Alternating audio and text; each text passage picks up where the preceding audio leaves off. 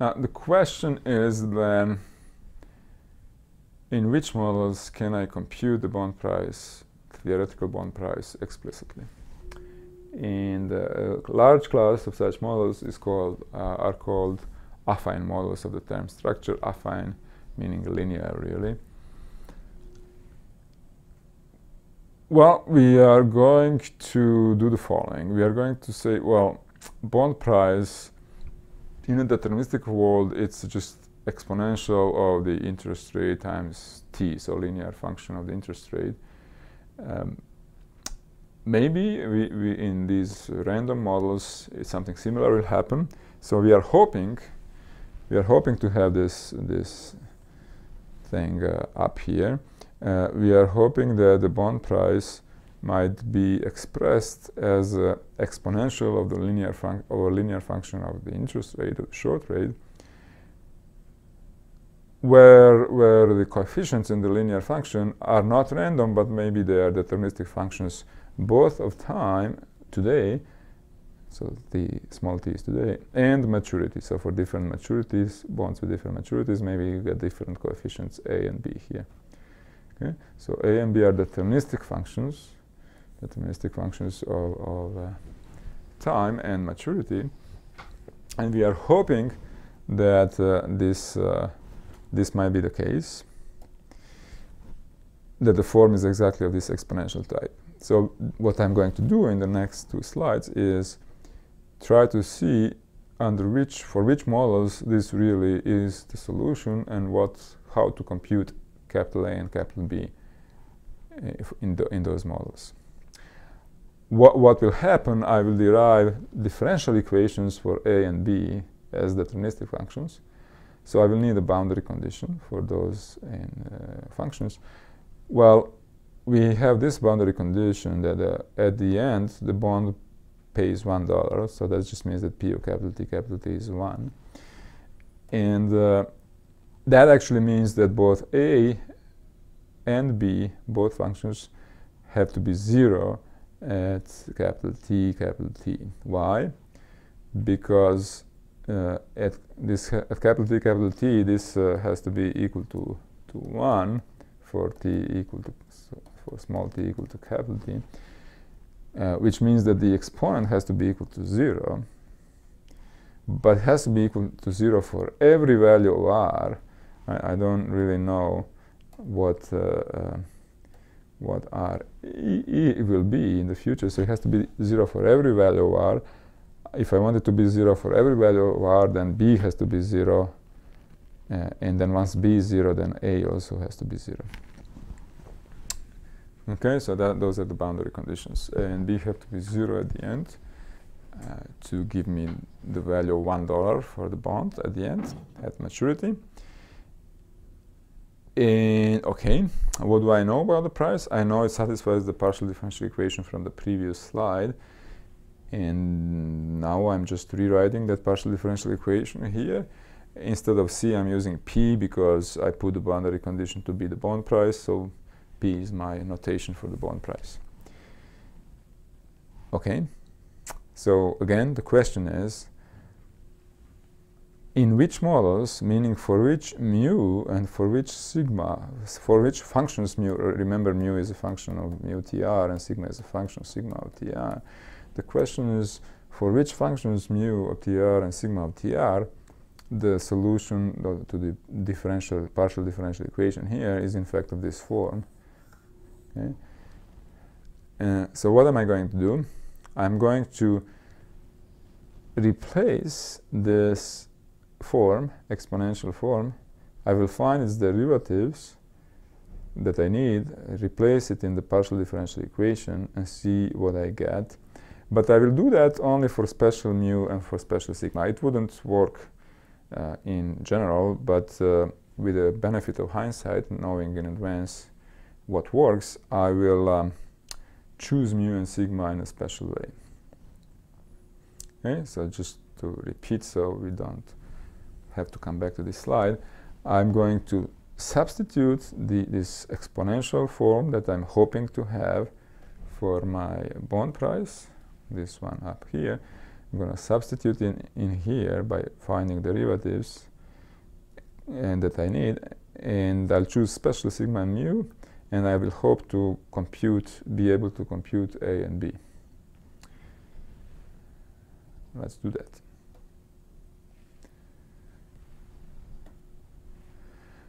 What are my special sigma and mu? Well, they're not completely special, they're relatively general but linear. Okay? I will assume so-called affine or linear dynamics. Mu as a function of t and r, I'm going to assume is alpha of t r plus beta of t, where alpha and beta are deterministic. And similarly, I will assume that sigma squared is linear. It's gamma of t r plus delta of t, where gamma and delta are deterministic. So all of these coefficients are deterministic functions of time.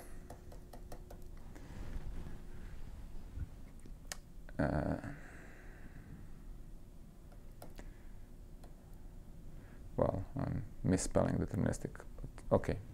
I'm just going to delete it. It's deterministic functions of time.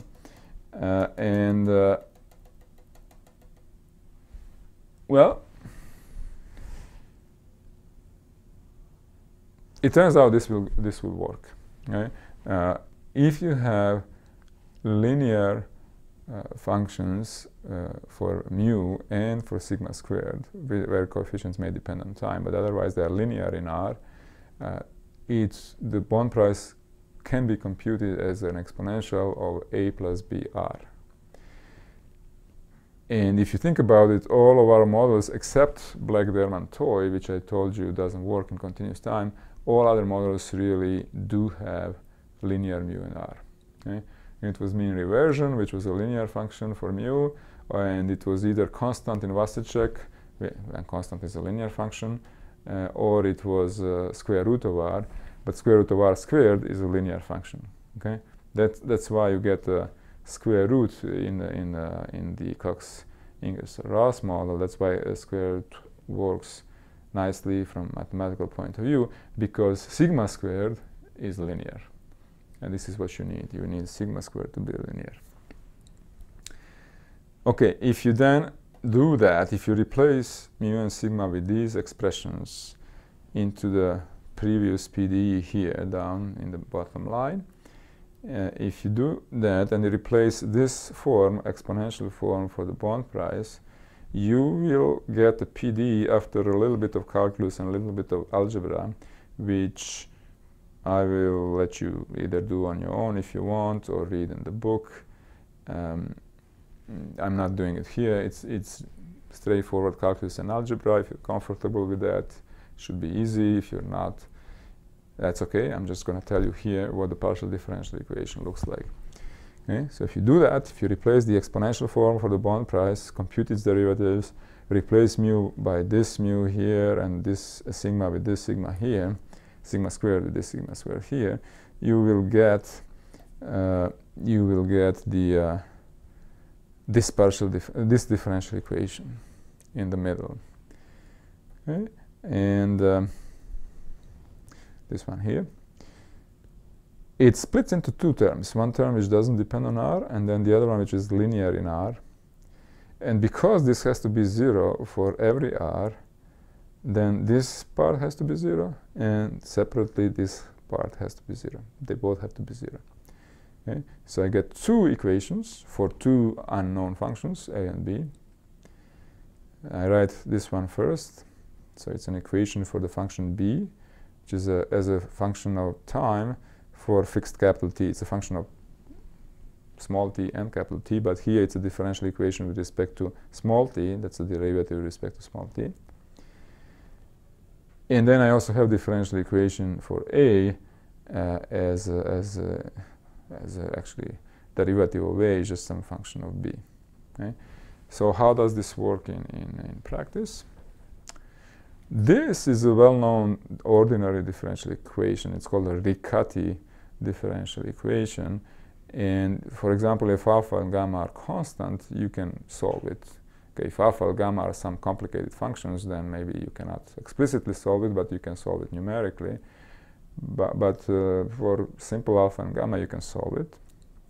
And once you solve for B, you can also solve for A because why? Because you just integrate, right? This is derivative of A, but then A itself of tt is going to be A of is some kind of constant, because you are integrating. Constant can always there can be a constant there which you determine from the boundary condition, plus it's going to be integral from 0 to t of beta b of u capital T minus 1/2 delta b squared of u du. If you integrate it's just integrate the right hand side. There would be b squared u capital T here, which I didn't write. Okay, so once you compute b, and the first one doesn't depend on A, right? You just compute b from this one here, and then you can compute A by integrating this right hand side here. Okay, and for example, there are explicit solutions in the Wassercheck and Cox-Singer-Ross models, which is why I told you that in Wassercheck and Cox-Singer-Ross there is an explicit solution for the bond prices, and this is how you find them. You solve these two equations, which gives you your A and B, and once you have your A and B, you just plug it in here and you have your bond price, right? And then you can do your calibration, meaning which particular three parameters to choose to fit the bond prices, the parameters for A, B, and sigma, lowercase a, b, and sigma. Okay, so just to recap, this was a bit technical, or more than a bit, but what's the bottom line here, just to say what we are doing here, the bottom line is in affine models. Okay, I'm just going to repeat what we learned here. In affine models, you can see why I don't like to write too much on my slides with my by hand, because my handwriting is bad. Right, so in affine models, you have P of tt is equal to e to the att plus or minus equals minus b of ttr, well, r of t, where a and b can be computed, right? Where a and b can be computed from the differential equations. They can be computed.